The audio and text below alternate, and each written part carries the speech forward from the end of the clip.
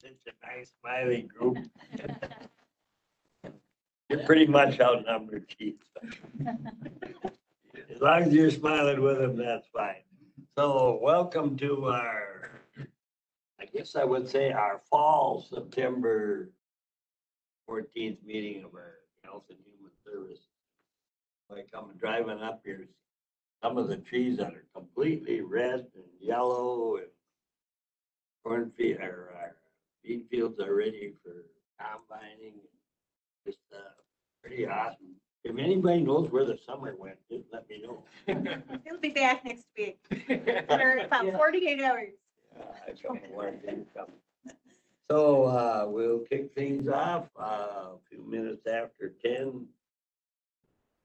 First order of business will be number 2, approval of the agenda as presented.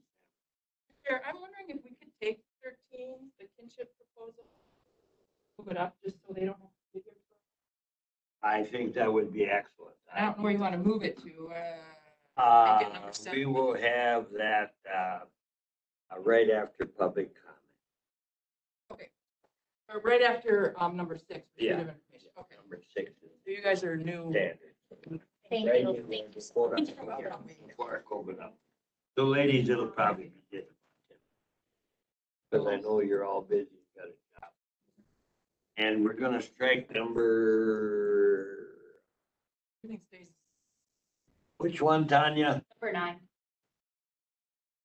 We'll table until next month. Chad's tied up this morning with some things. He's busy, man. We will have that. As far as we know, our golden age is on schedule, Tanya. Yes, Dana's on the call. I am here. I do have a visit from the state infection preventionist coming this morning at 10:45. So I guess depending on how it goes, I'll try to. You want to do that right now with your schedule? We could allow that. It doesn't matter. I can be brief too, but yeah, just whenever works. If you're prepared, but did I have a motion to approve the agenda?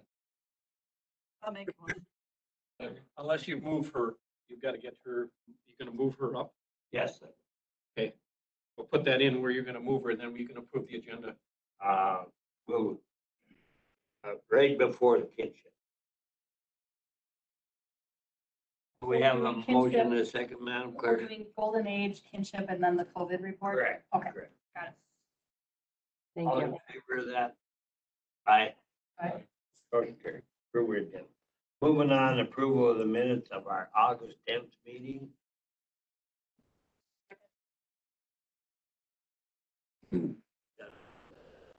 Any discussion on that? Pass the agenda. All in favor, say aye. Carried. Number 4, disclosure. I don't think we have anything there. Number 6, I don't think we have their public comments. Madam Clerk, anybody in the public? No public comments? No public comments? Okay. Moving on to the boss lady at Golden Age. Are you ready? Fire away at us. Yes, hello. Can you hear me okay? Awesome. All right. So I'll just go over a few things, kind of down my list here on our regular bullet points. So as far as census goes, we're kind of static right now. We're not taking that many new admissions due to our staffing and everything that goes with that. As far as staffing goes, we're looking for nurses, we're looking for CNAs. It's been a struggle, as I think everybody knows in every industry, but we, can't close our doors one day a week to give our staff a break. So it's really been a struggle. We keep trying to recruit new staff, new nurses, new CNAs. But of course the opportunities are kind of endless out there right now for those folks.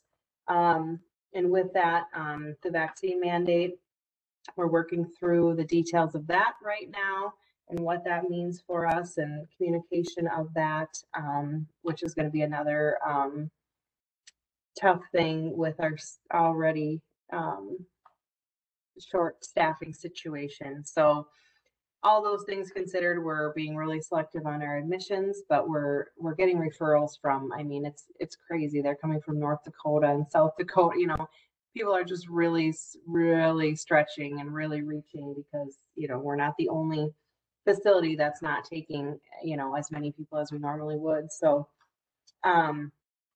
we do have about 96% of our residents that are vaccinated. We're currently working with our medical director on those third doses, boosters, whatever you want to call them. None of our residents currently qualify under the current recommendations for that. So we're waiting on that, thinking maybe those recommendations are going to change a little bit here in the future, but we're ready to give some of those third doses once we get the go ahead from the pharmacy. As far as COVID goes, we're currently testing our unvaccinated staff twice a week. Our vaccinated staff get tested once a week. That testing strategy has changed within the last week, but it will still leave us in the bracket for testing twice a week at this time. Like I mentioned earlier, our state infection preventionist is visiting us this morning, so that will be nice to she's been a resource for us in the health department as far as all of our regulations and rules are concerned. So questions or anything else you want to know? That's just kind of a brief overview. So how many residents do we actually have in our facility now? We have about 70 right now. We have a That's- capacity of what? Our actual licensed beds are 109. And with our current staffing, that 70 to 75 is kind of where we're most comfortable right now. And Dana, how short are you? How many staff are you down? Well, we're down 2 full-time nurses for the floor, and we're down several CNAs. Right now, I have a couple traveling CNAs here that are filling in some of those holes on our PM shift, but yeah, we haven't seen new applications for a long time. So it's been a struggle. The 2 nurses, is that 2 nurses in the 3 shifts, or it's not 2 on 1 floor, is it? Right, it's one on PM shift and one on night shift. And then I do have an opening for a charge nurse on my day shift that we'll probably fill internally, but then it will leave a hole somewhere else. So, yeah. I know you used to just always, there was a pool available. Is that pretty much gone too? Yeah, it is. We have a traveling nurse, an external pool nurse, a traveling nurse here. He's been with us through the summer. He's been great. He leaves this Friday. So we're really going to miss him because he's been filling in a lot of those holes. And reaching out to those traveling agencies. We have several contracts and there's just nobody out there. And the problem is the folks that are out there are able to kind of set their price. Like, well, I'm not going unless you pay me X amount, which is well and above over what we're paying, you know, that they can get paid in some of these hospitals or other private facilities. And then we have some local pool agencies that haven't had any staff for us for a long time. And we even have a small pool of our own casual nurses, but most of them have jobs elsewhere and are completely tapped out with that as well. Do we have a number of high school or that age that are in training? We do. We have an awesome group of high schoolers. The problem is when you're under 18, you can't operate a mechanical lift in a nursing home. So that's a problem because a large amount of our residents need those mechanical lifts for, you know, getting into bed, getting into their chairs, things like that. And that's an OSHA rule that's been there forever. You know, they can drive their car to work, but they can't operate the buttons to put someone in their bed or chair. So we have to be careful with how many high schoolers we hire and having to make sure we have someone over 18 on each, you know, wing to do those lifts. And but we do have some really great high school kids right now that we couldn't do it without them. Quite an area or just locally from Amory area? We have Amory, we have Clear Lake, we have one from Osceola, one from New Richmond. So we have quite a broad range we pull from there.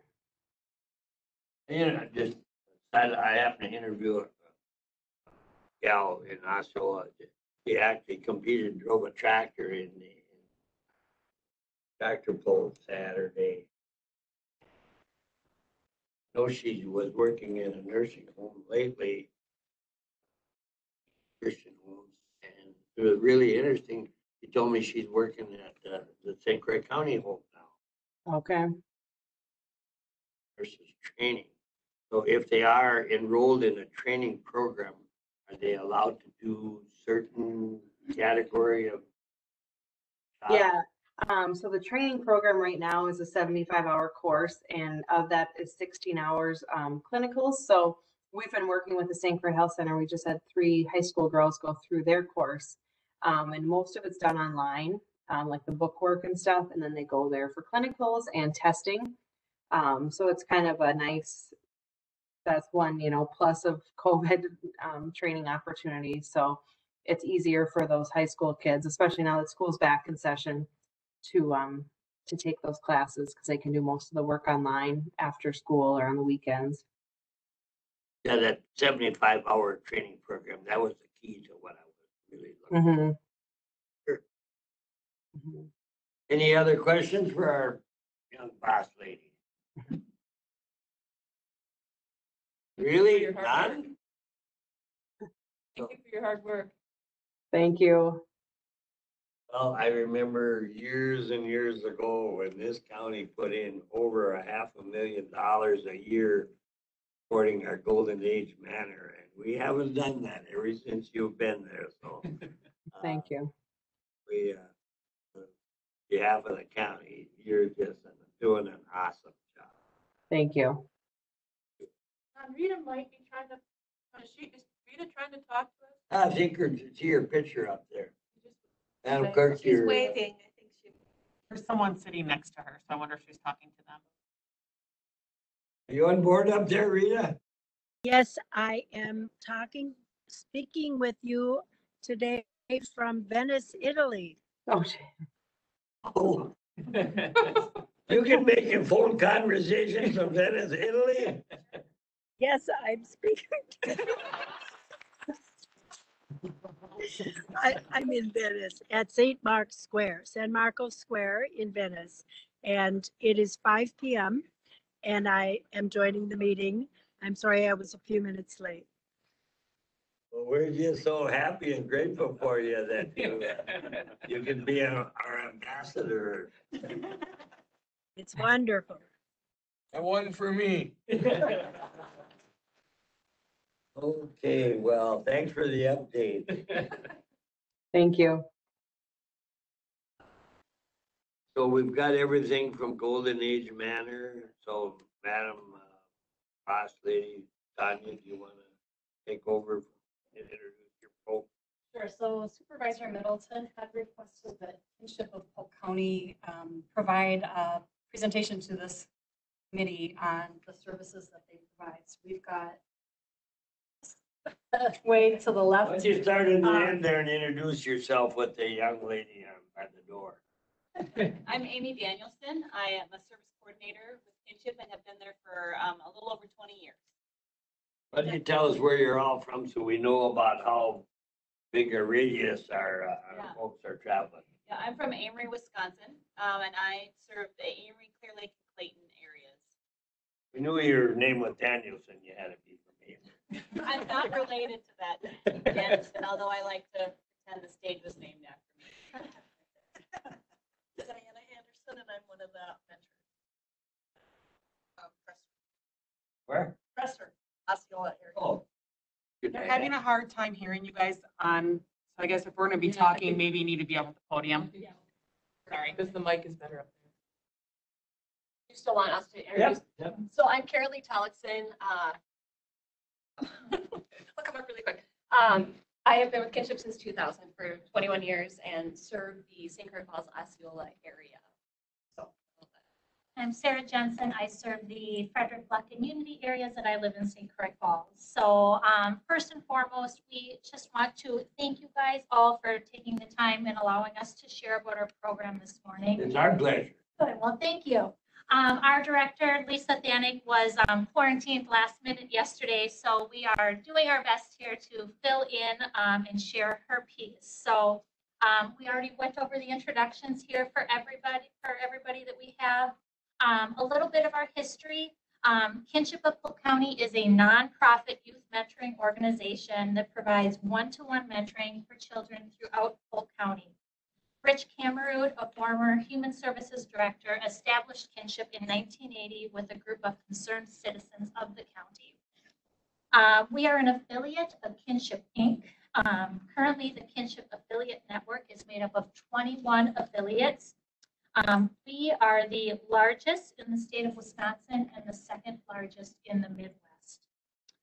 Kinship is led by an active group of board of directors that includes 7 volunteer members. We have 3 part-time service coordinators, a part-time executive director, and a fundraising committee, along with more than 350 wonderful volunteers. At this point, I'm going to turn it over to Carol Lee, who's going to share a bit of our program with you. Right, I'm just going to walk you through the 2 programs that we provide in the county to our youth. The first program is our community-based program. That is what our Kinship was founded on in 1980 when we first started. We match youth between the ages of 5 and 15 with a caring adult. And when we get an application from a young person, we do an in-home interview as a way to get to know their interests, their hobbies, their struggles and challenges, along with just what's going well with them.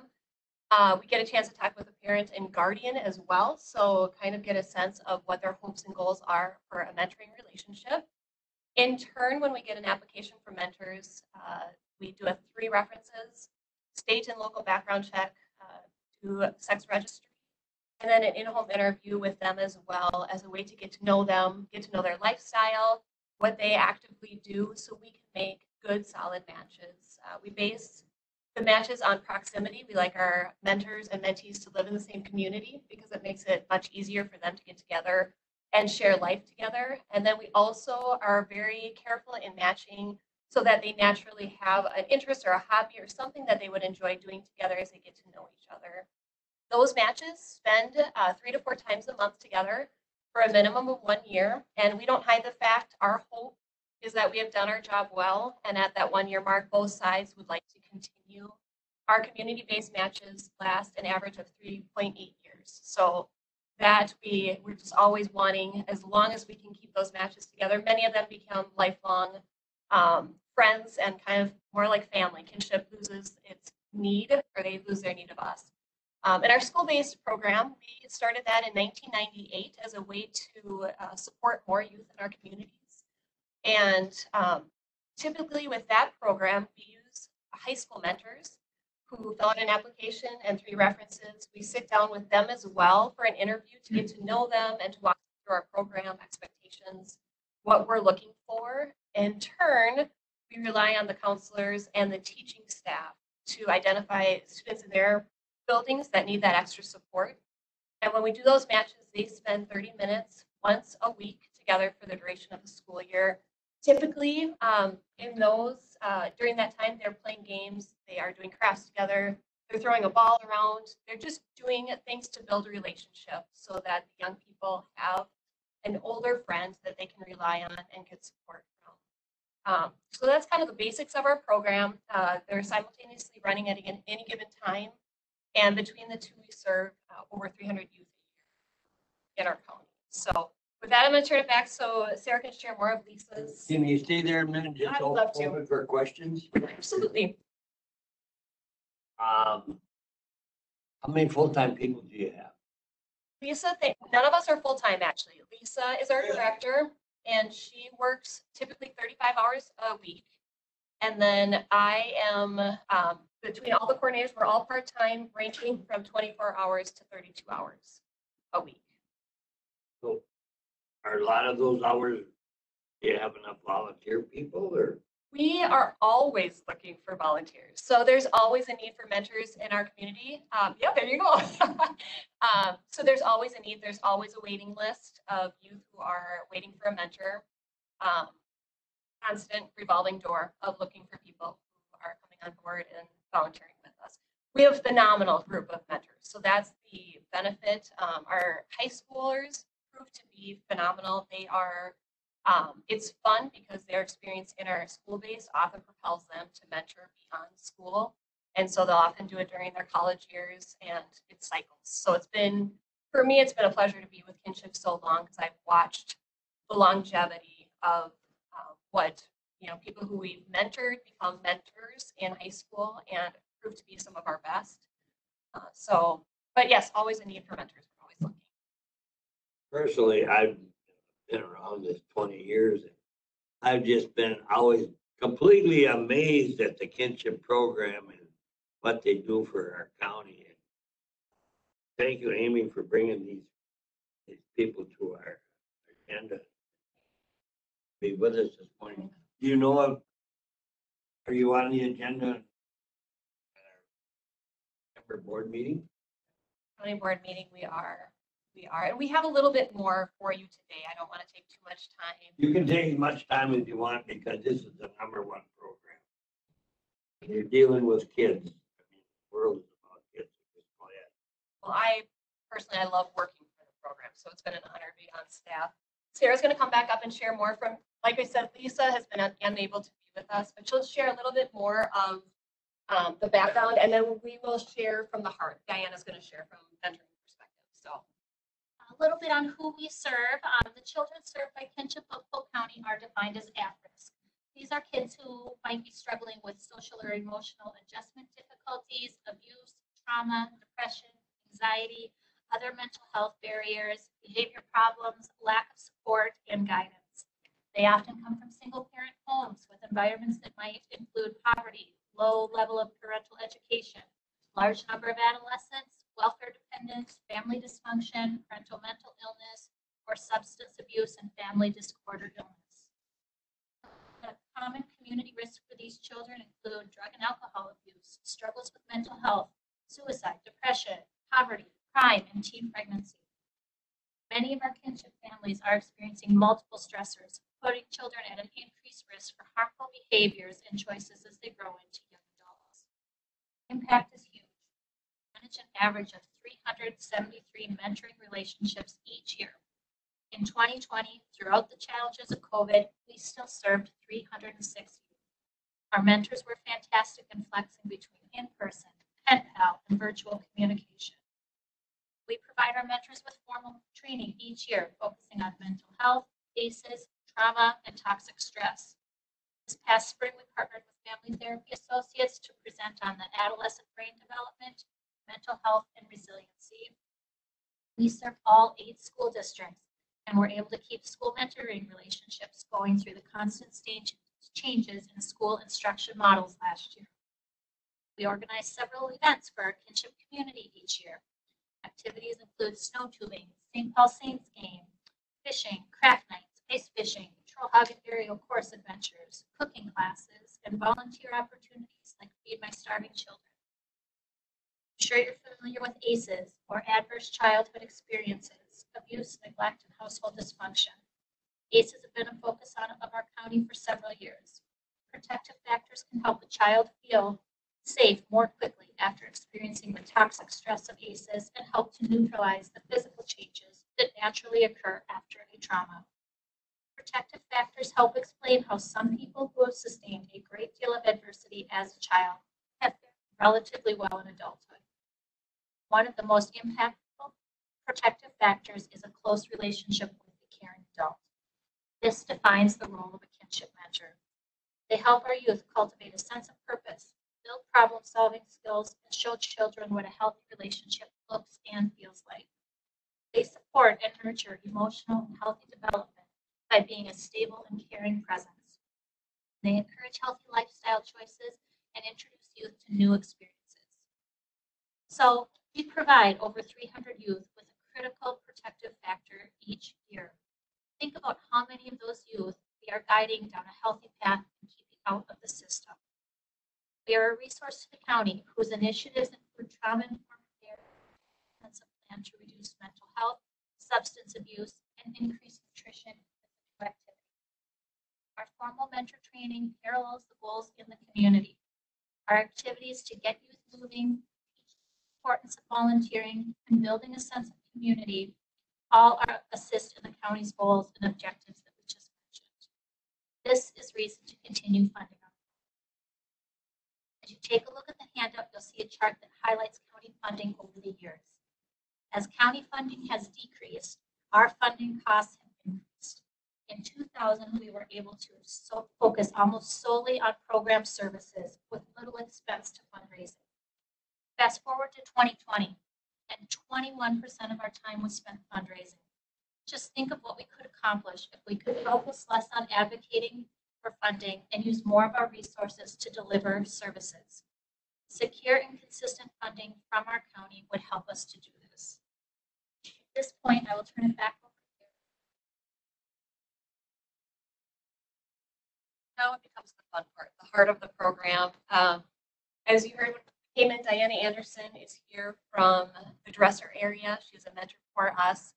Her mentee, Caitlin, and Caitlin's mom, Charlene, were unable to join us, but both of them wrote up just what kinship has meant to them. So on the back page of your brochure, you'll see Caitlin's write-up, what she wanted to share. I'm going to actually read what Charlene wrote because I just think it's powerful to understand the actual, you can hear all the statistics, but what we actually do comes from this. And so I'm going to read her part and then introduce Diana and let her share what kinship has meant to her. So to whom it may concern, at a time when our communities have ever increasing needs and dwindling resources, it can be difficult to decide which programs to trim and which ones to continue funding. My hope is to show you unequivocally that the kinship program is worth preserving and nurturing at all costs. As the parent of a teenage daughter who went from withering to thriving in one short year, I cannot say enough about the clear need and the incredible benefits of the kinship program.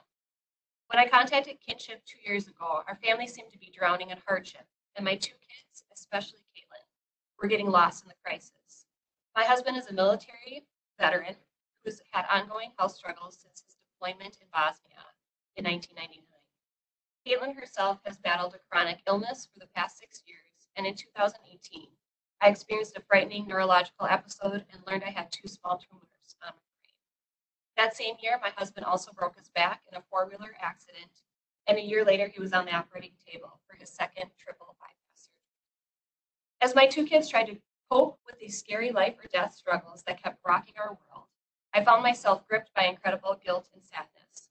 I knew I could not give my kids everything they needed. I could barely even take care of myself during that season. All too often, my children were the ones comforting and caring for me and their dad. As I watched Caitlin especially starting to drown in the heaviness of it all. And so in the fall of 2019, I reached out to Carolee at Kinship. I was desperate to find someone to come alongside of my daughter and give her what I couldn't at that time. And Carolee brought a miracle into my daughter's life and into mine. She brought us Diana. There are no words to describe the relationship that has grown between Diana and Caitlin. From the first awkward meeting in my living room to the crazy adventures they now share every week, it has been a blessing beyond words to have this woman in our lives. Somewhere along the way, Caitlin and Diana became so much more than mentor and mentee. They became friends. They became family. They became each other's cheerleader and biggest fan. They challenged one another to stretch and grow out of their respective comfort zones.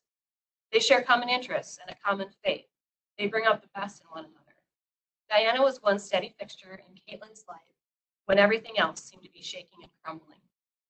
In the last 2 years, Diana has supported and encouraged Caitlin through huge milestones as Caitlin finished her first year of high school, started her first job, got her driver's permit, and even started her own small business.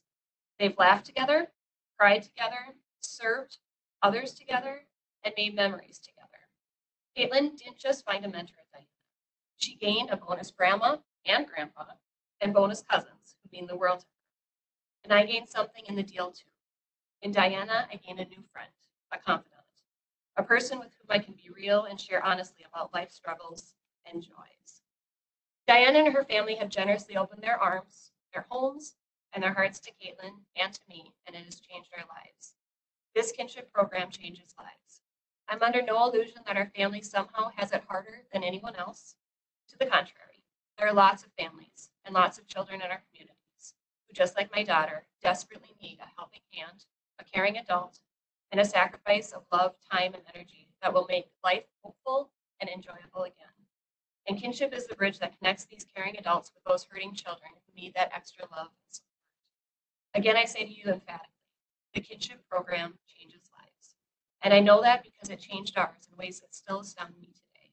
Maintaining or restoring the funding for this amazing program must be a priority for this county, for it will forever impact so many lives just like Caitlin's.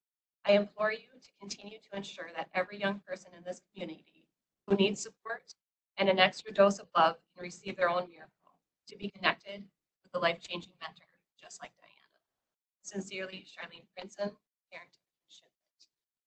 I'm going to turn it over to Diana. Welcome, Diana Anderson.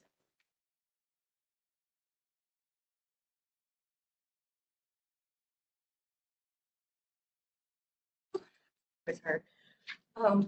I knew about kinship. Actually, two of the girls that work there, and they had contacted me, really contacted me, and said, I have a match for you. We have a lot of things in common.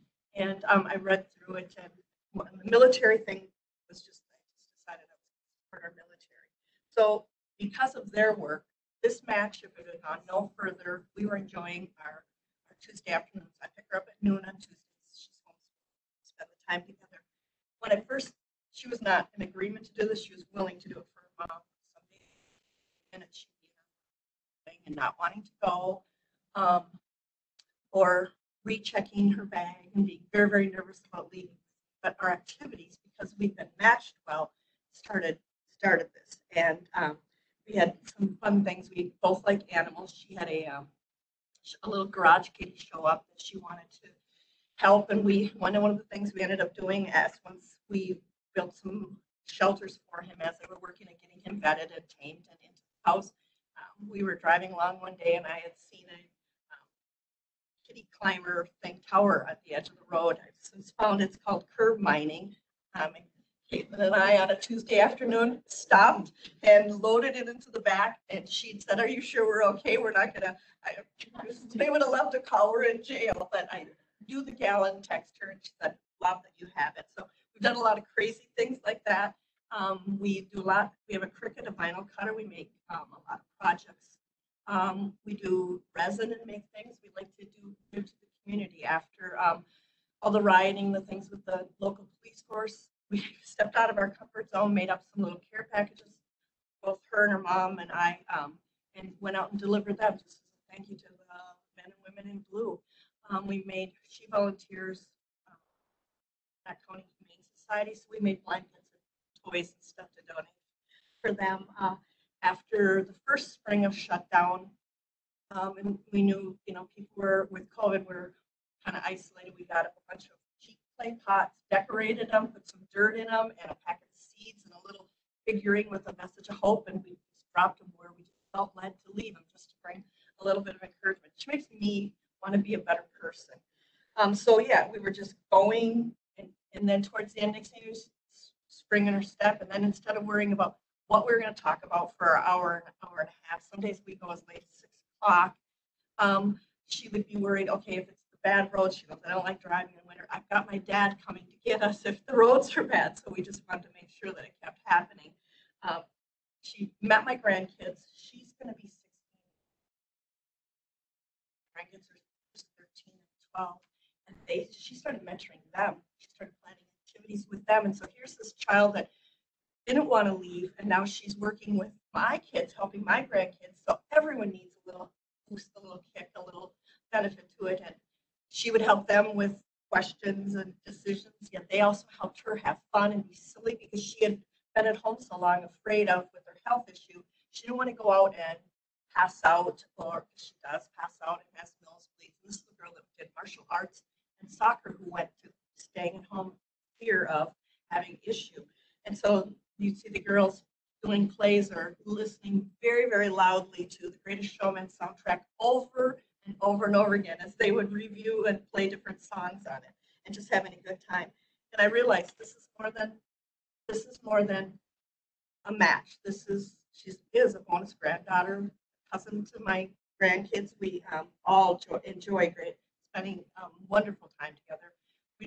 We keep searching for things. Now we're into house plants. I've shared that we are enjoying that. We buy dirt and make our potting soil and just do those kind of things. We always want to give to the community. But it's just, she's totally changed my life, totally changed my whole family's life. There forever will be Caitlin, forever. Her ornament with her name goes on my tree with my grandkids. We're just this is just in the 2 years. But I thank you for letting me share. I thank you for them always, and I thank you for your interest in helping this continue to happen, because this is huge. I'll always have Caitlin, but there's plenty of other kids out there that really could use this help. No, I raised mine. My husband's an over-the-road truck driver, and the people that came in and supported that helped me, and I know that you guys can help, continue to help kinship program. We really appreciate it. Thank you. Well, thank you so very, very much. We need to hear these stories. One thing about this committee is the difference between, I think, this committee and the county board meetings. I look at you people as like a family. I mean, everybody's got some struggles in life, and these kind of stories, I think they hit everybody on the heart. I think this is what we need in county government. Everybody is out there looking for us to help and to listen in kind of way or back. So many times, last year, we took probably, Joe, maybe almost an hour listening to people on our kinship program. Boy, some of the board members. We got to get on with it. Yeah, we're there for a business and a person, but to hear these kind of stories that end up changing people's lives, we just don't hear enough.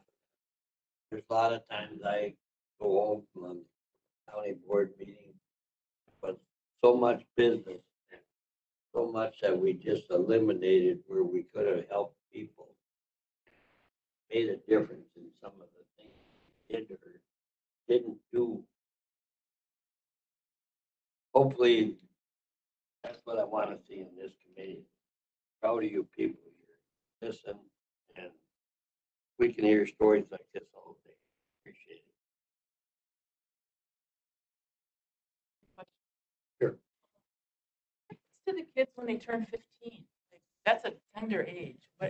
What happens then? Yes, we actually carry, so we try to, initiating the match or starting the match, we try to get them before they are over the age of 15 so we can carry them through 18. So the they don't get cut off. No. So all of our matches, we carry through the age of 18 or graduation. And in many, I'm looking at a few faces in here that have been involved in our program. In many cases, they are already incorporated, like Diane, they're just family. So it's an end of a formal match and they continue, but we do carry through age 18. And then That age number, that's like to me, it's like a fantasy number. Because these things are already been set in place to carry into life. And you might not be able to answer this, and maybe this is a question for all of us, but I'm just curious at this sort of significant trend line down on what the county support has been from 2000. Does anybody have any feel, maybe you can fill us in on why that's been like that, or how we can reverse that? Well, I was not here in 2000. It's always been the 37,000, 38,000 since I've been in community services. But my guess would be that back in the 2000s, there were a lot of different funding streams coming into the community services, human services at that time. And as funding sources became more and more stretched and limited, they probably have just gone down with all of the other funding. That it's just the trend that across all of our funding sources, they're lower and lower.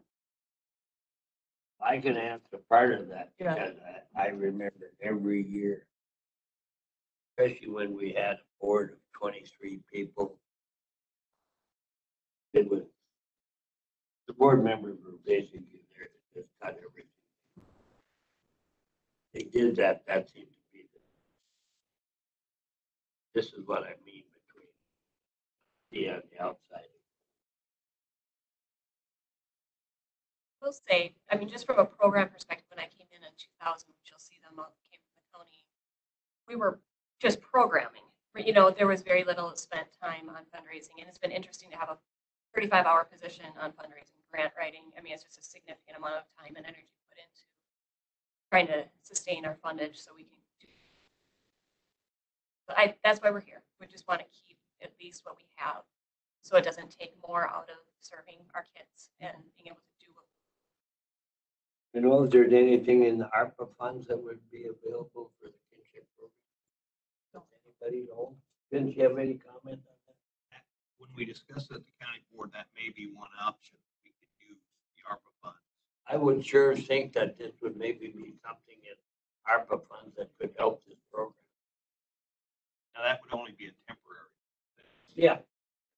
But again, that's, we've got a lot of things to discuss on ARPA, but that would be one option. I hope we include that. Maybe, Amy, your resolution. Yeah, is a part of Are that. you ready for that? I just have a motion for this committee that would go to the full board. Motion to maintain Polk County's funding support for the kinship of Polk County. I don't think there's any minutes, but just want to send a message to the full board that this committee supports funding kinship or increasing, I but would at least very- maintaining. I would really like to see that in part of your motion, or to increase. You had that in there, didn't you? Yeah, okay, I can put and up to 4. Motion to maintain 4, increase Polk County's funding support for kinship of Polk Call for a second, and Madam Clerk, you got the wording and the So, first and the second. County. I can drop this off for you. Any more discussion? Yeah, John, I've got a comment. Since I'm one of the old people in the room, I've been associated with kinship since it was founded. Mr. Camrood and Pete Ray, school psychologist from Unity, were the people that founded that kinship program for the county. And at that time, in 1980, I was still teaching at Unity and became part of that program with Pete. And just kind of stood in the background and became part of that school program with them. When I became an administrator at Unity in '83, then we started pushing very hard to get kids at the high school to match up with the elementary. And it was interesting because we had our own in-school program. And it was one of those unsounded things that we just did. And then finally, back in 1998, we finally pushed it to get all 8 schools in the county to have high school and middle school mentors for kids. I've been fortunate enough to work with all of these ladies for a very long time, and I have the utmost respect for them because the program that's in the county here is absolutely wonderful. I can't say enough about it. You know, whether it's for fundraising or for some of the projects that we do, it's something that needs to be done here at the county as far as mentors and mentees. And if you're interested in doing that, the oldest one that I have now is 23. And I'll guarantee you that that mentorship doesn't stop. He is now a corporal in the Marine Corps stationed over in Hawaii. He calls me every week, just letting me know that it's 85 and sunny. Turd. But anyway, County OEB? yeah, exactly, Sharon. But it's one of these things that they stay with you. No matter where they go, what they do, they want to stay in contact. And it's not because of me, it's because of a relationship with a program that has done some very positive things for not only the kid, but also the guardian or the parents.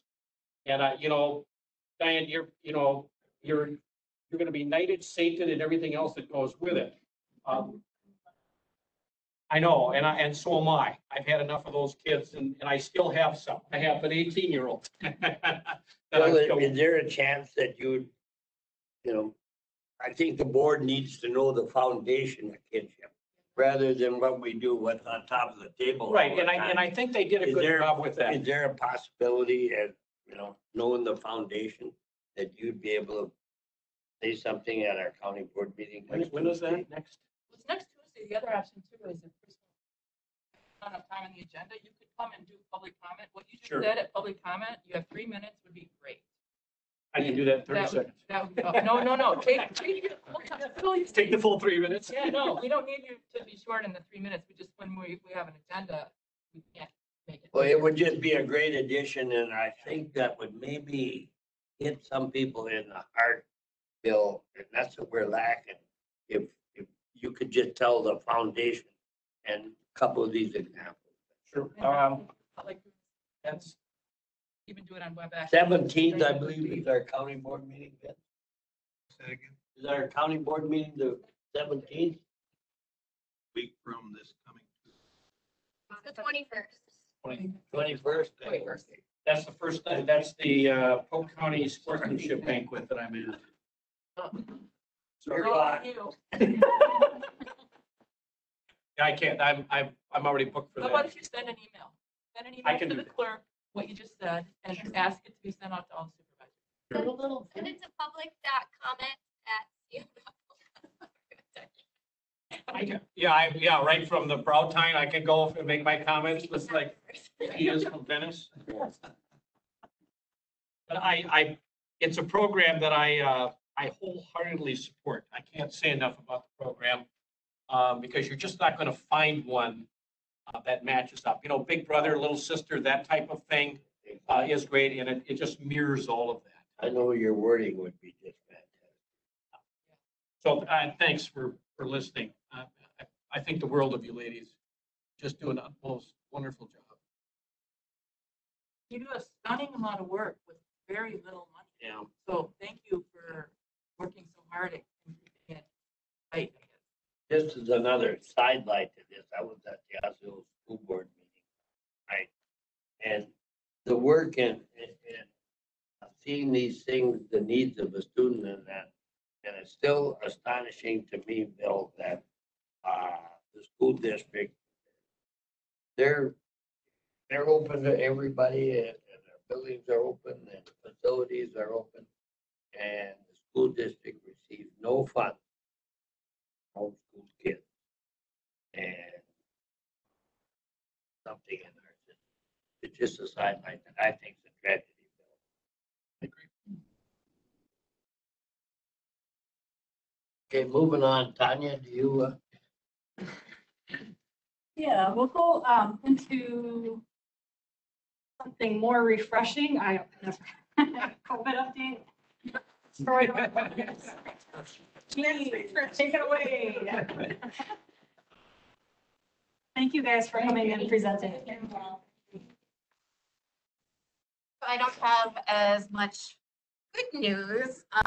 We have some not great news. So far, we closed out the month of August with 300 cases of positive COVID cases. So far in September, from 1 to today, we are at 120 positive cases, which is not an accurate number. WEDS was down over the weekend, so we had no reporting metrics to go off of. So these numbers are probably much lower than they should be. On Friday, we had 50 cases come in, and we were averaging about 20 before that. Our percent positivity has increased from 11.3% to 13.8%, which is about 5% higher than the state, which is at 8.8% percent positivity. Good news for vaccinations. In 1 month, we increased 2% from 45 to 47% of everybody who's completed the vaccine series. The state is at 52%. And for adults over 18 who have completed, our county is sitting at 56%. Our total vaccines that include our mobile clinics that started in May until now, we have given out 1,300 vaccines.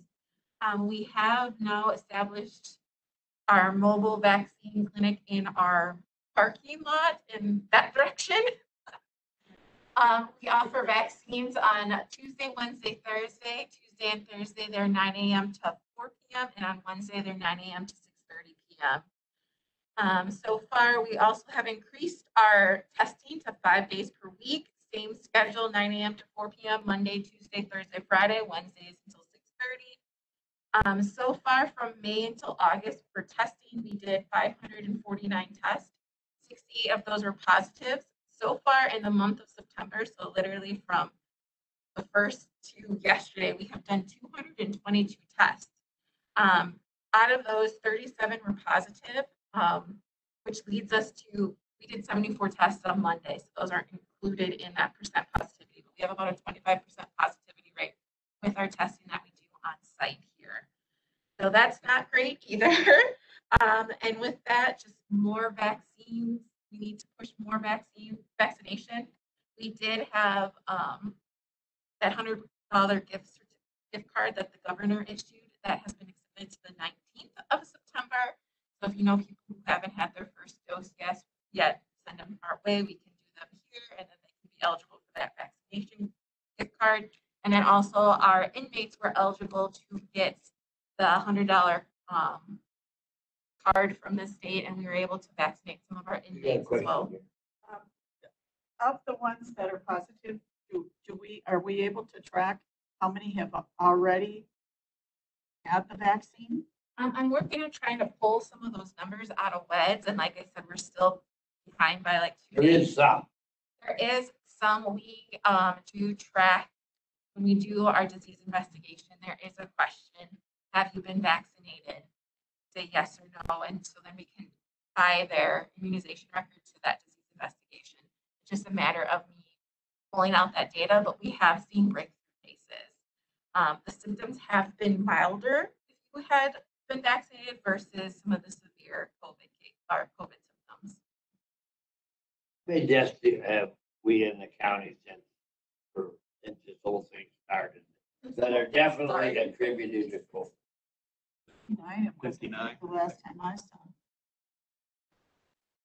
We got with what we're seeing. Because we don't have 2 weeks. Seeing school stuff yet? Yes. Okay. What of these numbers? What percentage? I didn't get that down for positivity, but our schools have staff and kids who are out positive. We've seen a large increase at the end of last week after the Labor Day weekend. Right now, all of our schools are trending upward with cases.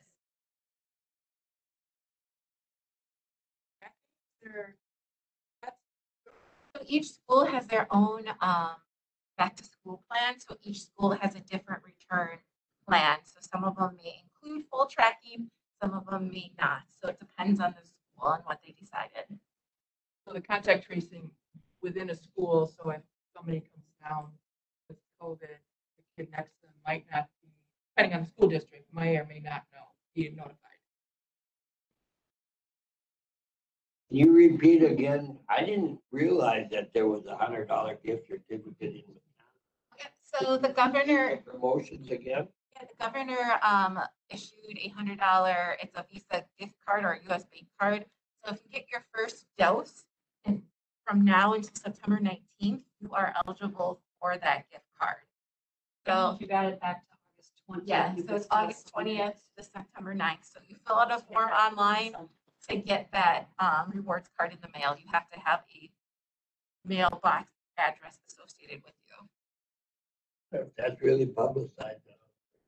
It is. I don't know a lot. You know, we're pushing it out through our, yes. You tried like putting on any kind of newspaper articles in the local papers? State has, since this is a state program, not a county program, the state has been doing the majority of the advertising. We've done, shared it with all of our partners in social media. I sent it to all the county employees as well, trying to get word of mouth out. We don't get the Wisconsin News here. I know that was available in Minnesota. I guess that's not on the sports I page. didn't know that either. It's not on the sports page, so I didn't have to see it. I think, I wonder if we shouldn't doing a little bit more advertising. Has any of this increase in cases in the county, has that spurred any I believe so. So for the month of August, I didn't share this data. I apologize. We did 475 vaccines through our mobile and walk-in clinic efforts. And out of that, 107 were kiddos. And we started doing Pfizer at the beginning of August. So I think that's been very successful. And for September so far, for the first couple days, we've done 72 vaccines and 10 of them were kiddos. Kiddos is above the age of 12. Yes, that's as far as our vaccine goes. Say it again. 72 total and 10 of them are kids. Remember a while ago we did that, we ran an ad or something when COVID first hit and the board said, let's do some publicity around education. And we ran something, said, I don't remember what it said, but it was early on in the COVID pandemic and we were trying to get people educated to be careful. Can we do something like that again? Because these numbers are pretty striking. Yeah. I think it's pretty prevalently felt, and maybe you can correct me, but that COVID's passed and, blah, blah, blah, blah, blah. But clearly the numbers don't support that. And we're really stressing our staff here and our medical systems. And I have a friend who's a nurse in Abbott in the Twin Cities, and he's treating people in the hallway, triaging people in recliners because the COVID piece is a layer on top of their already stress. So it's kind of like pretty strikingly. So I would wish that we could do some kind of repeat of that piece that you did that said, I think to their credit, we've been getting the word out quite a bit, but the question is, how much is too much? I don't know if we can do more. you did a newspaper. These were the The newspapers. reality is, dark side of this is we got 50% vaccinated, give or take. It's the same in this building, we think. It's the same in GAM employees. It's the same in this county. So we're trying to figure out what is it that will encourage more people to get vaccinated. The $100 has been out there and advertised. It's not seeming to have a lot of impact. Not. So, I mean, I think we're getting some, Getting but that's some. not what drives them to get vaccinated. It's more of family members encouraging it, or a lot of it has been done with sports in school to help with that isolation period. But we're to the point that we really need to figure out how to work with our community to get them to understand the value of getting vaccinated, and maybe have more of a positive onto why get vaccinated versus so much of the negative, just to get that information out. But right now it's going to be harder to get those anti-vaxxers. I think that's the key right there, the positive versus the negative. And, we have to respect these people too. I think calling people who don't get vaccinated anti-vaxxers is a negative. So, and I think people, the more they hear that they're now labeled anti-vaxxers, the more they dig in and say, I'm not having that. And I really do. I think people don't like being called that. And I think most people are for vaccines. I mean, most people are, everybody's had the smallpox vaccine, the polio vaccine, the measles, mumps, and rubella vaccines. I think most people are for vaccines. I think it's different with this vaccine than it has been in the past.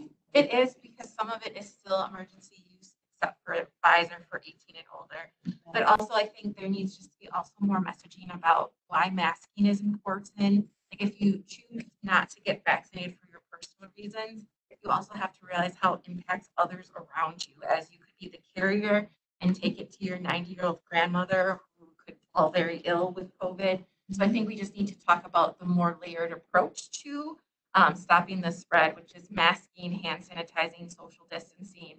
And it's just really for people to make those good choices for their health. I just have a comment if I could. Sure.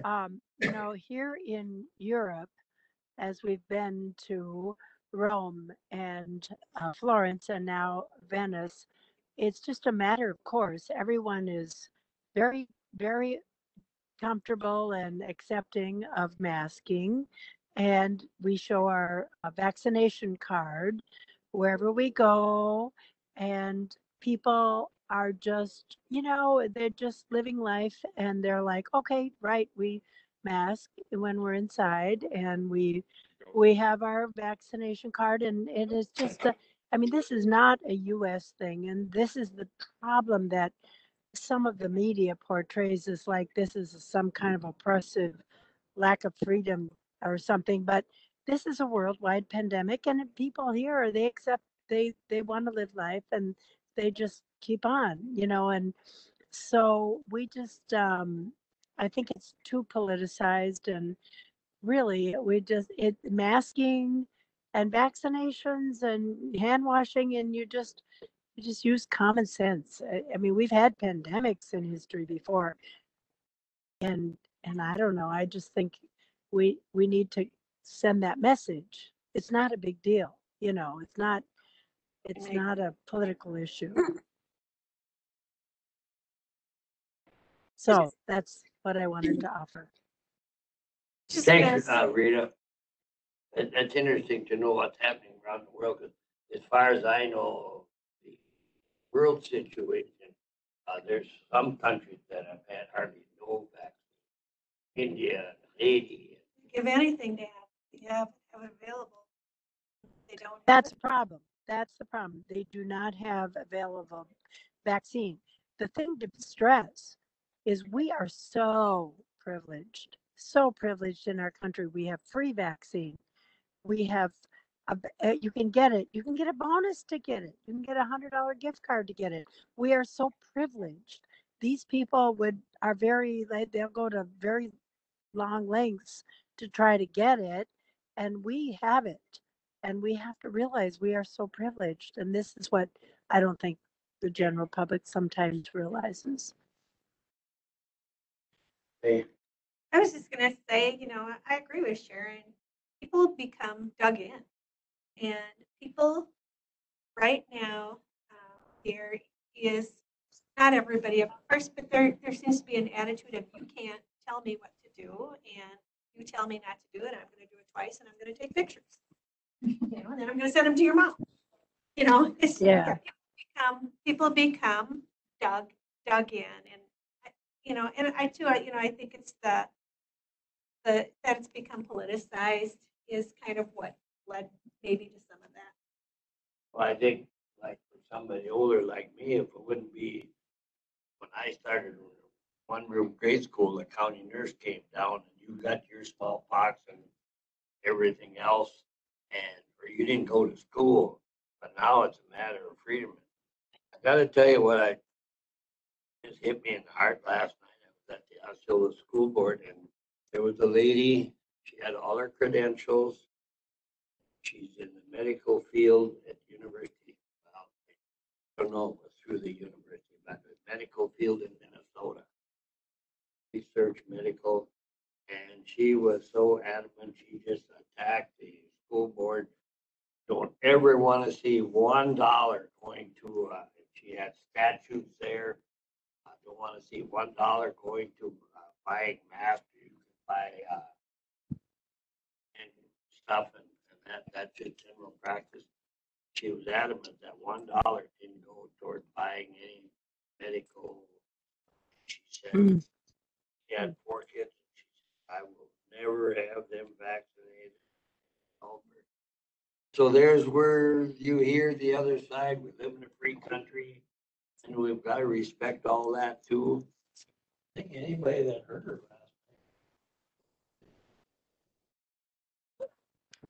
Well, yeah, you got to respect it, and then they have the choice to get sick and die. They have the choice. It's a free country. But if they want to choose to get sick and die, but if they want to choose to make other people sick. and the superintendent says, no, all the maps and everything we've got have came from the federal government. She said, well, you better not have 1 hour of any of your staff. What is she going to do about it? You know what I mean? Does she pay taxes there? Well, Does she homeschool her kids? Yeah, that's a good point too.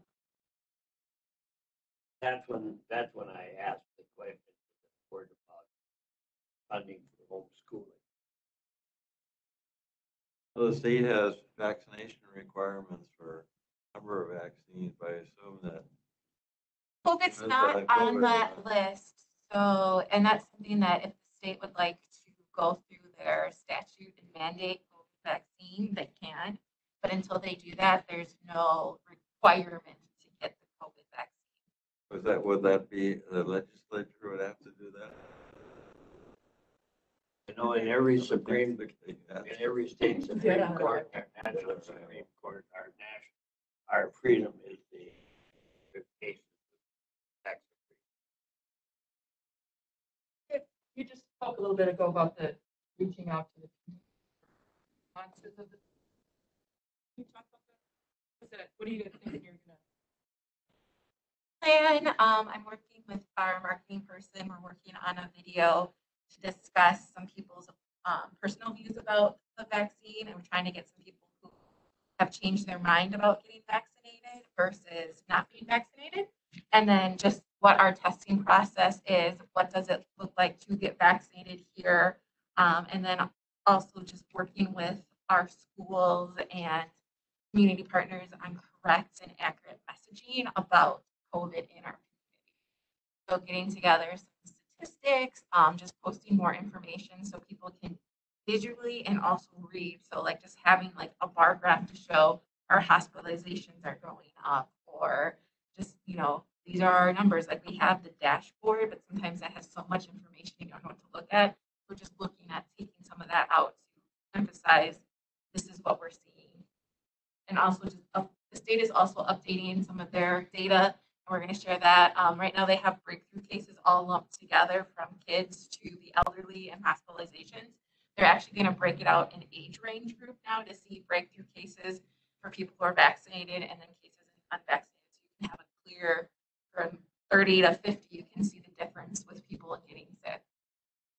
Vince, would you say that our state and federal dollars, that we have enough defense for the people on the other side out there that are challenging our workers here for tax dollars supporting a cause they don't believe in? Sure, I understand your question. Well, we're getting a state and federal dollars, you know, into our healthcare system here. And so do we have enough defense? We can tell these people that say, I don't want any tax dollars going toward this program that I don't support. You should run for office. Yeah, I don't think they can say that, but I think, you know, the money has come into our coffers already to support this, and it will probably continue to come. I think it's a universal concept that for most people that, hey, we want to stop this when we can. The bigger challenge is how are we going to do it, and what's people have different reasons. I mean, people are just saying, I don't want to be told to do something. People like the idea of vaccine. Some people have a different theory on the course of viruses, and people have different reasons. And so I think our message That's our challenge, yeah. Okay. So it's something I wanted to bring up today, and I hope this is appropriate. If it's not, let me know. So as a county supervisor, I'm getting a lot of emails that are all the same email, but they're signed by a different person, dealing with, you know, vaccines and mandates and COVID-related issues. And the nice folks who are sending these emails, you know, I applaud their citizenship. I appreciate that they reach out. But I don't think that they understand that what they're asking us to do are things that we have no control over. Exactly. They're not any county issues that come to the county board to make decisions on, or come to the county board to vote on, because, you know, they're telling us they're going to watch how we vote. But this isn't anything that we have any authority or control over, or that we would ever vote on. So I guess I just kind of wanted to put that out there publicly, you know, that, you know, like I said, I appreciate their citizenship, but maybe it's, you know, and they're knowing their opinions, but it's maybe better directed to people who can actually do something to help in, because it's not a county issue that we have any authority constitutionally or legally to take any actions on. So I just want to put that out there. That's a lot of different emails. Yeah, we get a lot of them like that. Yeah. It's always been the case. Yeah, but I've noticed we're getting the same one with different names on it, so I'm thinking it's organized somehow. So. Yeah. You know, in past decades, you know, the county health officer has the power to declare a pandemic emergency to make people quarantine. And all. Do you still, as a county health officer, have any powers? Mandate anything? I do, but it was also up to our legal system to support some of those decisions. And so if all of the players are on the same direction, it's hard to issue something and we all can support that one issue. That's a great question, Dr. Loggett, because I remember when I was in school, if somebody had the measles, well, then we just shut down the school, you know, if we had been in contact with them. And that seems to be the same thing right today, isn't it? Even in sports or meetings or whatever. Well, like in your office right now, Kinship Bell had said there was a couple of people who were under the quarantine because. Issue a quarantine notification, but and we encourage people to quarantine for their health and safety and for others. But if they're not a confirmed positive, there is nothing really, we can't monitor everybody on quarantine. We have no quarantine guard, as it says in the statute, to make sure people are staying home. So how do you really regulate that? For isolation letters that we send out, we have the support of the sheriff and the district attorney to issue those letters in person if we can't get a hold of them and know that they're leaving their isolation. So just to get that communication out. But again, we need people to be educated to understand the severity of spreading COVID in our So in answer to Dr. Locke's question, you do have that authority. I do, but again, there's not just my authority. We also have to look to our legal system to help support that. Any other questions, and we'll be moving on. Well, I know that the Biden administration said that if the hospital are getting Medicare dollars or Medicaid dollars, that they have to have their staff vaccinated. Well, actually is mandating that all our employees get vaccinated.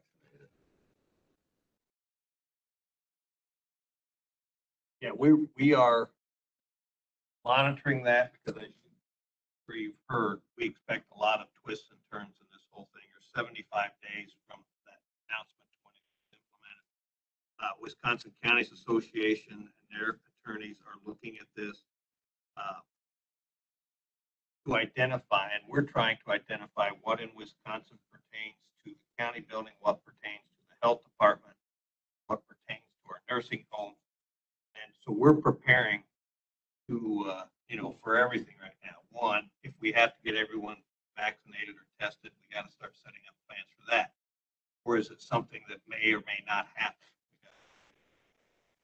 So, I mean, it's still a little bit up in the air right now. There'll be court cases in between. Oh, yeah, they're lined up. Last question. I'm always getting these questions. I just send these concerned parents to the school. About how am I going to know if my kid's exposed or when does this classroom get shut down? I would definitely refer them back to the school because again, each school has their own plan that varies from school to school. So the school would be the most expert on that information. But if they do have follow-up questions related to COVID and specifically to COVID and what does that do to my child and things like that, we can definitely come back to the health department. But how schools are handling COVID notification and contact tracing and quarantine, it really is each school's unique. Do you provide a recommended sort of framework for that? We did share with our schools the CDC and the DHS guidelines and recommendations with all of our schools, and they have made the choice to follow them or make modifications. We did share that information with them. All 8 schools in our county have a full-time nurse on staff. No. No? Some do and some don't? So they have, the other ones have consulting nurses? Well, they go through the county, go through the county health department. I have a final comment on, about COVID. I was on a conference call with Mayo on Thursday morning for an hour and then with Wisconsin Health Department on Friday morning, 7 to 8 in the morning. And I think with the Mayo people that kind of said, well, you know, even though you're vaccinated, you probably should wear a mask indoor because you can still get exposed to people who are not vaccinated, who may not be maybe asymptomatic, and they can give you the virus. That's how we're getting these breakthrough cases. So I think please consider if you're going into like indoor stores or marketplace or Menards or Walmart, maybe you should wear masks. I do. Any further questions, then we'll be moving on. Okay, thank you so much for your presentation.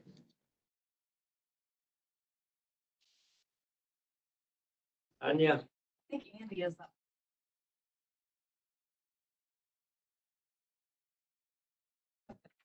He's right behind you. Morning.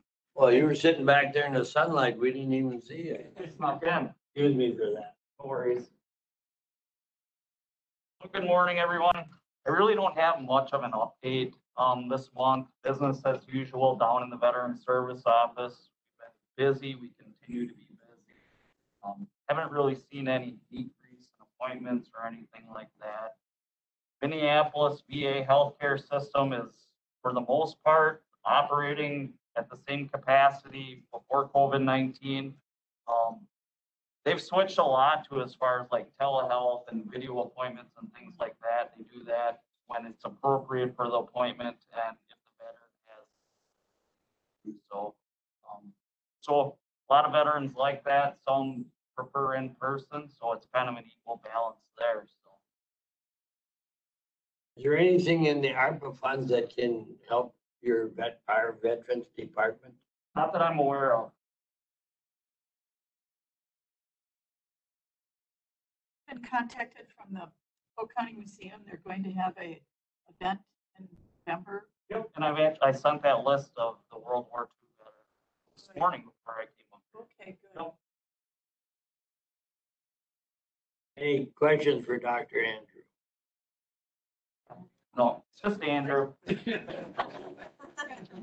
Well, I tend to anybody that helps somebody else or fixes something. Give them credit for that. Thank you. Thank you. All right. Hope you can make the event. Here you go. What's I that? hope you can make the event down at the museum. Well, I haven't been invited at this point. I'm inviting you. I'll make sure it's formally done. Unless I missed it in the email, but I got the request for the list of veterans. Okay. But I'll go back and look at the email. Maybe I skimmed over it. I will make sure you get that. Yeah, I think you two better get together because he certainly Thank needs you. to be part of that. So Vincent, number 11, is that up to you? Yeah, let me, I think some of you may have attended the General Government Committee, and I gave kind of the overall position of where we are in terms of additional funding requests. We're still working on finalizing the levy amount. Basically, the directives to the directors in each division was to come in equal to what they were last year. The rationale being we all put a little money back into our general fund last year, so we didn't increase when we're in this economically uncertain time. So I put a little pressure on that way. They all did a terrific job. What they did do, though, as usual, and at this time with good thought and preparation, it came through with some additional funding requests. And I would just say from the Health and Human Services, the Community Services Division, both of the additional requests dealt with some remodeling to enhance customer service. When people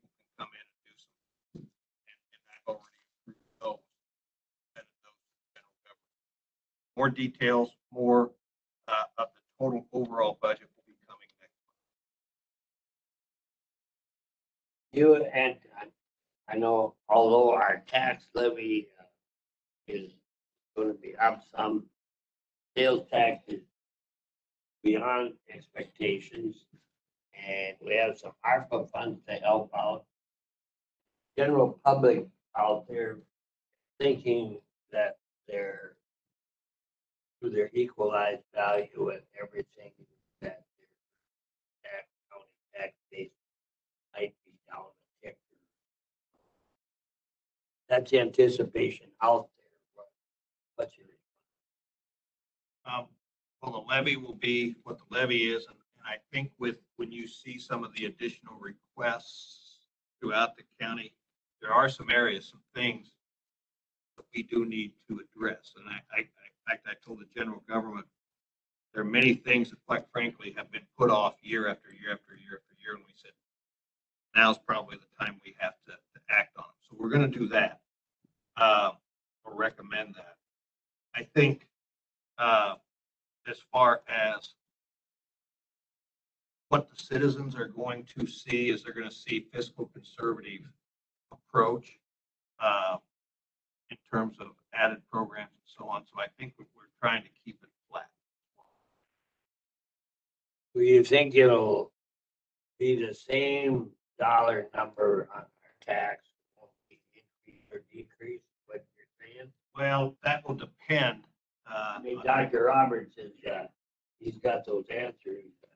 Still working on what the levy is going to be. We will get an increase due to a net new construction. We will get an increase somewhat due to sales tax, though that is, we've been underestimating that the last few years. Right. This year, we really popped on it again. No guarantee on that. So we try to maintain a consistent growth area there. As far as the ARPA funds, let me say that we're going to be discussing that coming up at the board meeting. And the real question is how do we want to use those? This is a unique windfall at one time where we can do something that can help county long term. But it cannot be used, I think, just to offset taxes. What's your outlook, Dr. Roberts, on the per capita or to the individual taxes in increase or decrease? Well, that's a little hard to predict at this point. We're still working on that. But if the board recalls, last year the board chose not to take the full levy, which resulted in a slight tax break. We left about 339,000 untaken. This year's levy calculation has our levy up $264,000, which is a little more of an increase than we've seen in past years, but that's because equalized value is up so much. But Vince touched on an important point. Since the ARPA money was recovered as lost revenue by the board has a wide scope of things they can use that money on, but it is specifically excluded from using it to provide a tax break or a tax rebate. So I guess in saying that, the levy dollars have to be taken to pay for things before the ARPA can pay for things, if that makes sense. That's the only exclusion that really exists when you claim it as lost revenue. Well, I think, I don't know if I'm getting the picture across, but as a taxpayer, they're always aware of, well, maybe you refinance to save some dollars, and hopefully that's going to decrease my taxes a little bit. And they're always looking for some key things, and we all know that the ARPA is going to have no effect on our taxes, except maybe it paid for something that would have been a part of our budget item. Right. Right. The ARPA, that's for the board to choose. But, if you got a project on, in your sites that you've been wanting to get funded and it's not established yet in the budget, then you could use the ARPA, and in future years, you wouldn't be using budget dollars to pay for that since you use the ARPA. That's one way of looking at giving back to the taxpayers as far as the tax rate goes.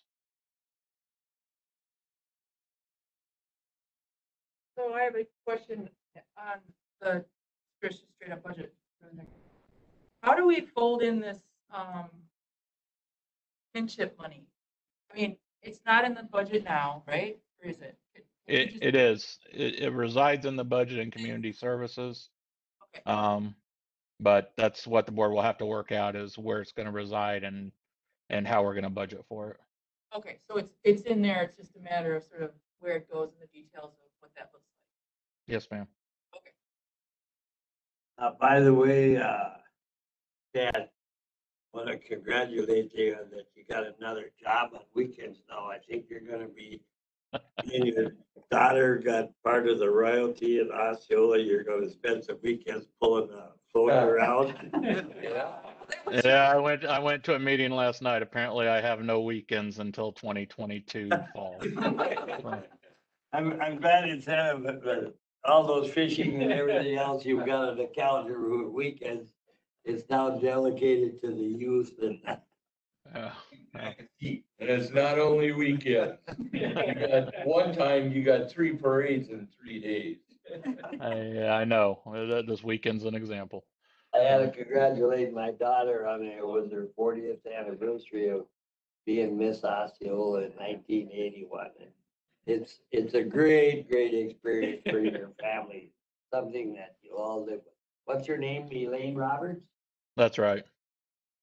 Congratulate her for Polk County. Yes, sir. You got anything else? Hearing none. Moving on to number 12, presentation from UW Extension regarding current services. Is that all yours, Tanya, or where are we at? Oh, That's the rest of us. Actually, My job is well, see today. Good morning, I think it's still morning. You guys meet a long time. I was wondering if we were really having that interesting that you were just trying to stay for our discussion. Well, Now I know. It's both and. Thank Both you. and. So thanks for having us. My name is Kristen Bruder. I'm the extension director for Polk, Pierce, and St. Croix counties. So I oversee programming in those 3 counties. I brought some colleagues here from some program areas. Basically, what we'd like to do today is to give you kind of an overview or a snapshot of how we interface with community services and the rest of the broader community on health outcomes. And so how we work with and interface with those nonprofits, schools, community services, and other entities. Katie was gracious enough to give you some handouts. So this one is just a broad overview of extension. So it's a very high level, if you will. So if you have any questions on that, we'd be happy to have you ask those and we'll answer those. This is kind of a snapshot of what we're talking about today. They're going to drill into some of these, but this just gives you an idea of some of the things that we might be doing or we are doing right now in Polk County. So I'm going to turn it over to the people doing the work. So I'm going to start with Katie, our WISE coordinator, and then I'll kind of cycle through. Good morning, I'm Katie Bartko. I coordinate the WISE program for Pierce, Polk, in Area 5. I guess I can hear you real good. Will you please? I sure can. I'll start over. Repeat that. I didn't hear that at all. Yep, no problem. My name is Katie Bartko. I'm the FoodWise coordinator for Pierce, Polk, and St. Croix counties. So the 3 counties that are in Area 5 of the extension.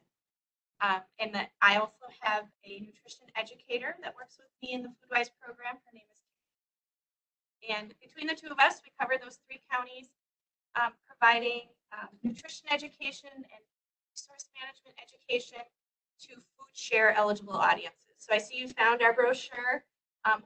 We're kind of the duck of extension. Our funding is different. We're funded from the federal level through a grant program. So there's no county funds directly supporting our program as far as staff time or anything like that.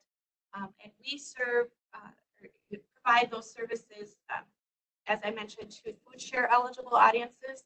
So that means I can't just like put out a notice to, come to our class. I have to find a partner that is serving potentially eligible audiences where at least 50% of those people that would be there would be eligible for food share. They don't have to be participating, but they have to be eligible. So that means with our school districts, they need to have 50% free or reduced lunch participation. So we have 4 of those districts in Polk County, and we do go into classrooms in those 4 school districts. They are Clayton, Buck, Frederick, and Unity.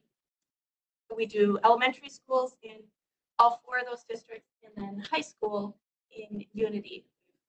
Kind of branching out there and trying some new things with them. Other partners that we have in the county are like Head Start, Workforce Resource, and done some partnering with the tribe.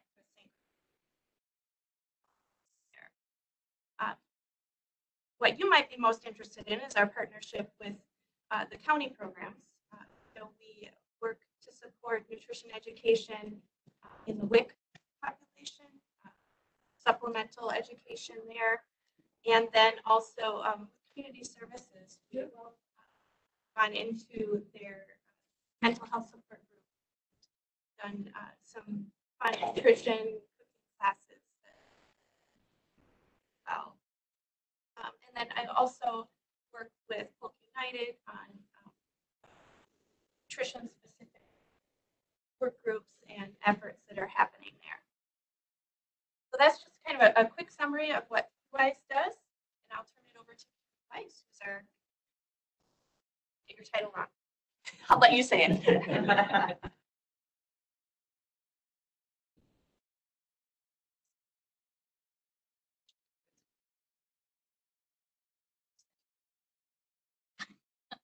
What that means is that I work with communities to sort of grow how they want to progress. Our institute does work with development. Just can't quite hear you. I work. You can come right up to the chair here. There, now you're burning. So I'm a community development educator who programs in the area of organization. So just some high points of things that I've done in the past that are most applicable to your committee. For example, at current, I'm working on a statewide program for nonprofits. So this group was very near and dear to me, the Kinship. It's a leadership and organizational development sort of program we are launching here in September. What we do is we help nonprofits learn how to better understand their leadership style as a way to then relate it back to their overall organizational culture, how to grow. Typically during times of crisis, we give them tools to study by which to use, and so forth. So that's one way that I can help and assist here. Another way is I've also done a project with the New Richmond area. This is actually a regional project. The Veterans of Foreign War have attempted to grow a facility by which they would provide medical services, counseling services, psychiatric services to folks such as veterans all through the region. As a prior service member, this was something else as well. So that's yet to be coming, but did some project management there and some strategic planning.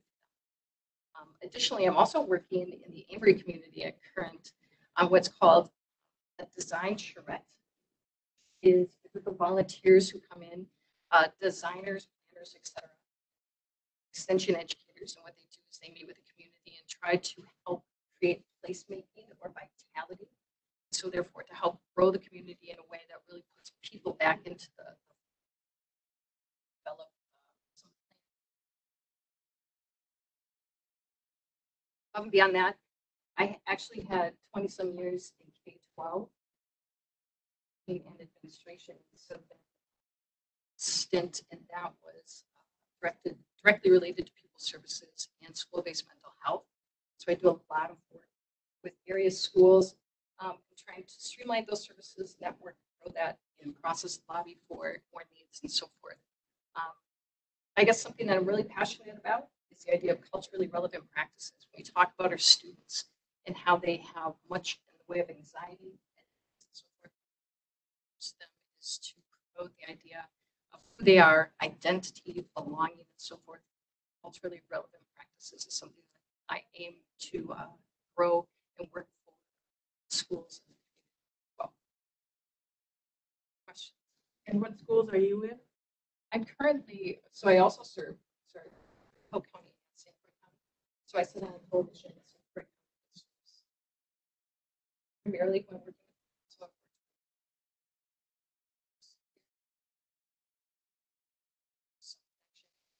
some idea of program. You mentioned the VFW, are they trying to build a facility in Richmond? I believe they purchased some land. But they were, yes, in a roundabout way they purchased land, gifted, but it was with the intent to really grow this regional facility. Progress.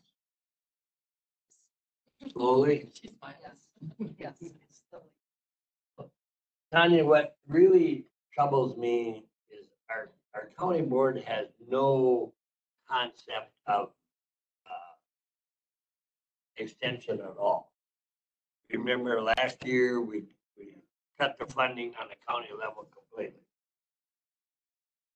Against my vote. Did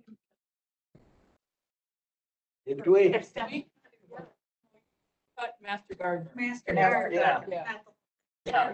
Well, yeah. That's part of it.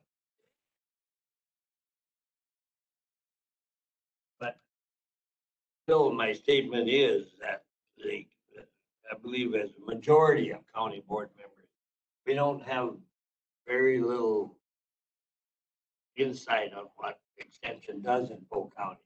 I mean, if we didn't have the meals for the needy and the meals for the seniors and everything, there'd be a revolt in Polk County, and we take everything, most of the people take everything for granted. You people are all part of that.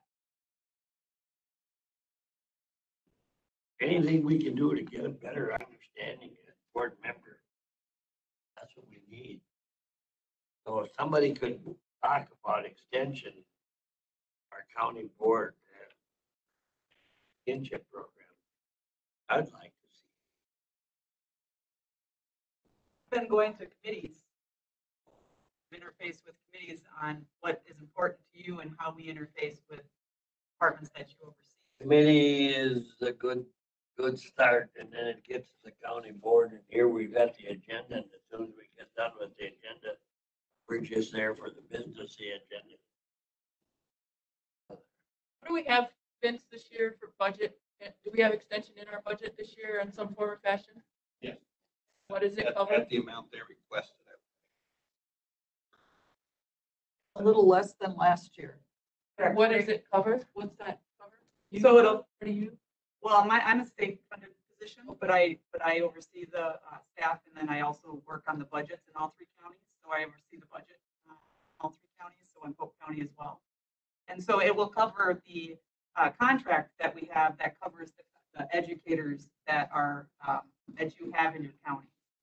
And it's a co-funded, these are co-funded positions.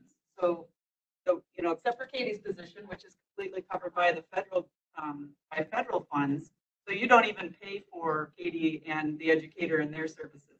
The rest have a co-funded relationship with the state where you pay about 50% of the salary and fringe for the educators at a flat fee. So all educators across the state, the counties pay the same. So it's about 43,000, 42.5, I think is what it was this year. So for each educator added 1.0 FTE, you pay about 42,000. Carrie is a 0.5 FTE in Polk County because you share her with St. Croix County. So you pay approximately 21,000 for Carrie's position. Don is a 1.0 in Polk County, so you pay the full amount, and you'll hear from Don in a second. And then, you know, you offer support services. So we have Carrie Hill in our office, and then also supplies. So we have a travel budget, a supply budget that the county also the county also funds for extension. We do get other funding from our institutes. We do get other funding from the state. That also comes into play. But that's what our budget overview is. How do we compare to the support you're getting from other? Good question. Meaning like the support staff? Yeah, or- what is St. Croix putting in? What is, I mean, how Oh, are we, St. Croix- underfunding our effort or overfunding? Well, or a few years ago, you had a pretty, so we have 42 development at a 1.0. We have community development at a 0.5. You did have a 1.0 a few years ago, but that position was set to 0.5. Now you're sharing with St. Croix. Human development is at a 1.0. Ag, I did put the ag staffing model into the budget this year. You have funded ag at a 0.2. And then the horticulture position was it's not a master gardener position, so I want to be real clear about that. Master gardeners is a separate association. They can be master gardeners regardless. We just offered the training for master gardeners in extension. So it's a horticulture position that was cut last year. That was a 0.25 position. So it was approximately $9,000 that the county was paying. That position was cut. But we introduced to the environmental committee a few weeks ago the ag staffing model to bring a bigger ag presence to Polk County. So we'll have two 1.0 FTE ag educators across 4 counties, Polk, Pierce, St. Croix, and Barron. And then we'll have regional staff that will specialize in like water quality, farm management, some of those real specific issues that are happening on this side of the state, this region. We'll have some regional specialists that are funded by the state that will be interfacing with the county as well. So it's a new model that we're introducing, and we're really excited about it because we feel like we can really specialize in some areas that is really needed in this side of the state and across the state. And so how can we bring back that horticulture that we cut at, thinking it was a master gardener? Maybe that would be more supported at the county board level. So in this new ag, if you fund the ag staffing model, so if you fund the budget as is in the that I'm introducing to the board, that in that model, we have state horticulture support. Okay. So you will have access. Right, currently you don't have access to horticulture support because you're not paying for it currently.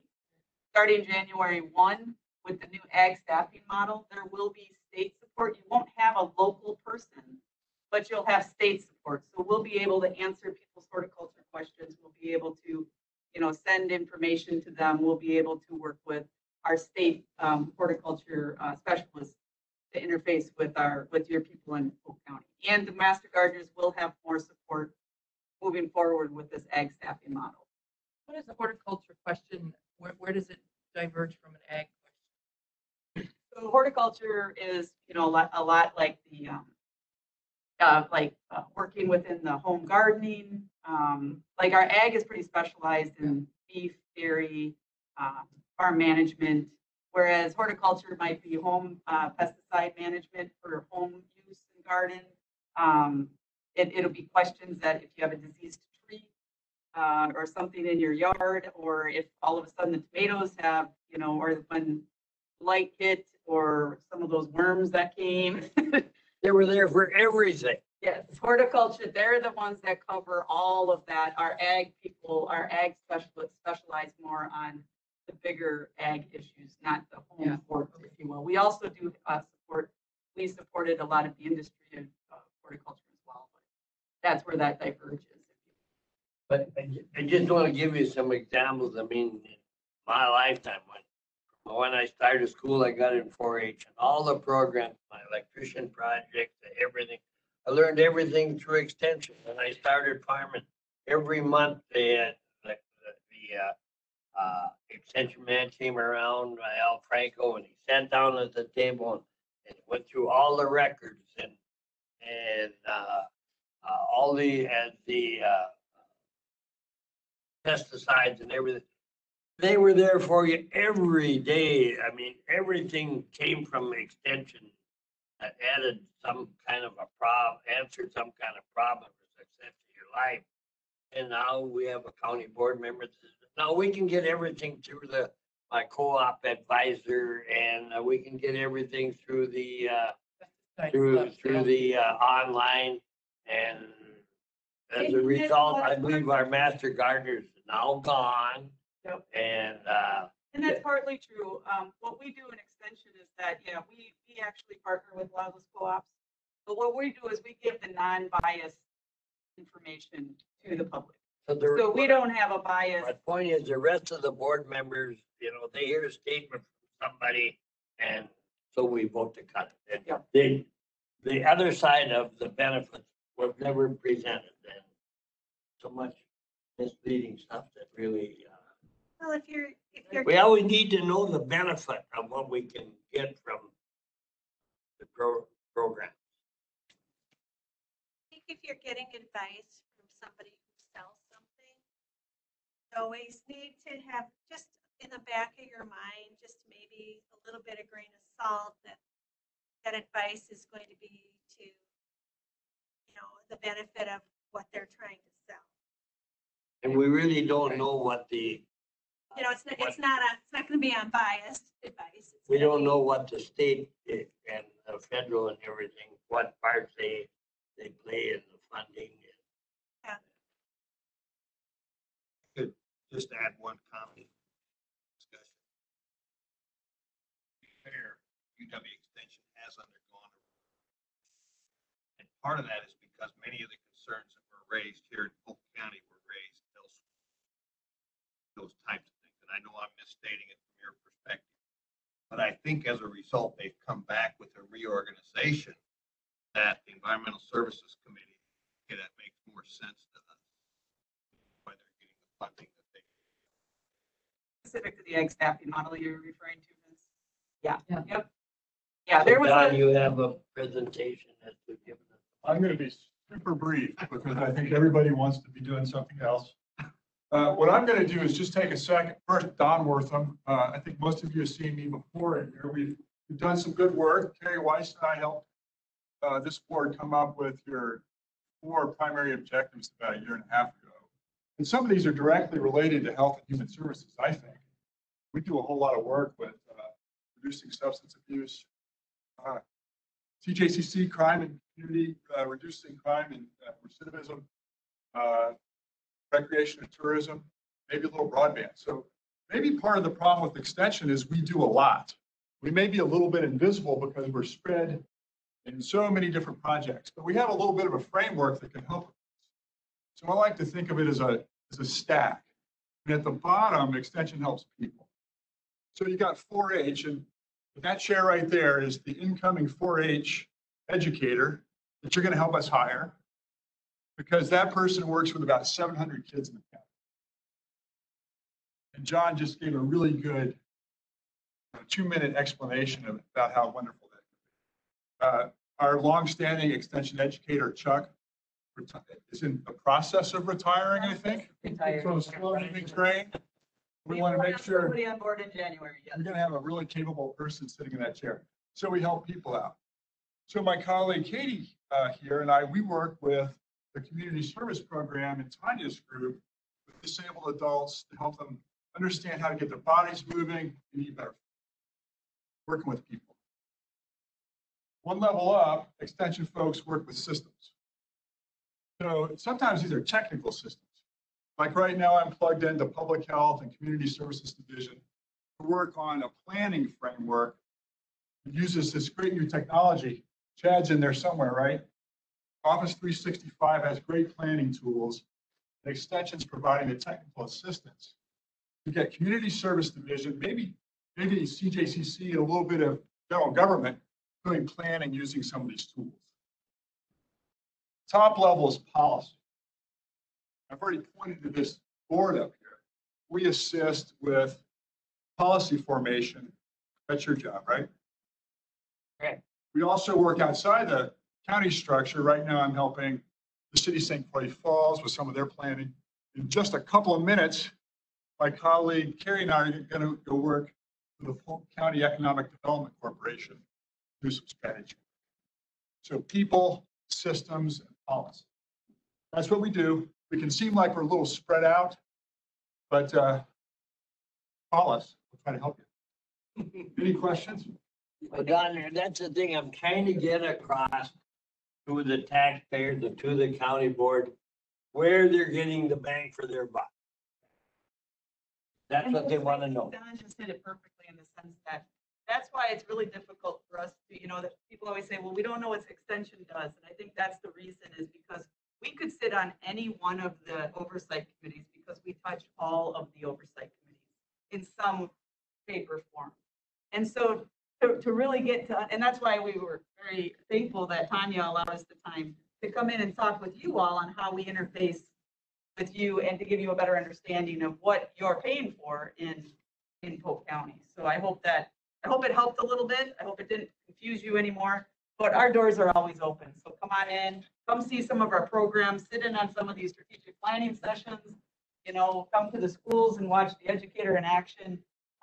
It's really good work. We're feet on the ground. A lot of people say, oh, you're UW-Madison. No, we live and work right here. And we work with the communities, you know, across the state. So we're the extension arm. We're the, you know, Wisconsin idea. That's us. We just happen to be housed under UW-Madison, which is a new relationship within the last 3 years. So we could go on, but did you have any questions? I want to thank you people for coming and being part of our program. And keep this committee more open rather than just put down our, I think that's the purpose of committees. Not following everything right. Be happy to come back anytime. So anytime you want to hear from us, just let Tanya know. Tanya, we'll let you wind up in anything that we have. Thank you. Well, it looks like for next month, we'll have the child support chat back and forth this update. I believe we'll be presenting the annual budget amendments. The time COVID-19 update, obviously, a division update, legislative event report, which relying on you these days for being our politician and representative for going to all those. I think our health and human services budget, don't we even exceed?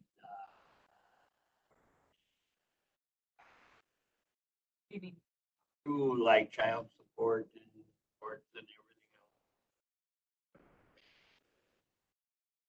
everything else. Our budget is one of the larger budgets of the whole entire county, but we've got, I don't know, 100 different funding streams, levy included. So yeah, one of the larger departments.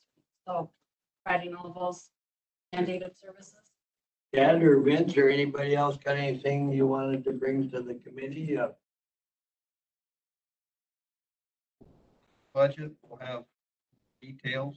And we appreciate all your details in that. They're important from top to bottom. Any questions, any committee before we adjourn for the month of October? Move. Adam Clark got the move in second. All in favor, say aye. Aye.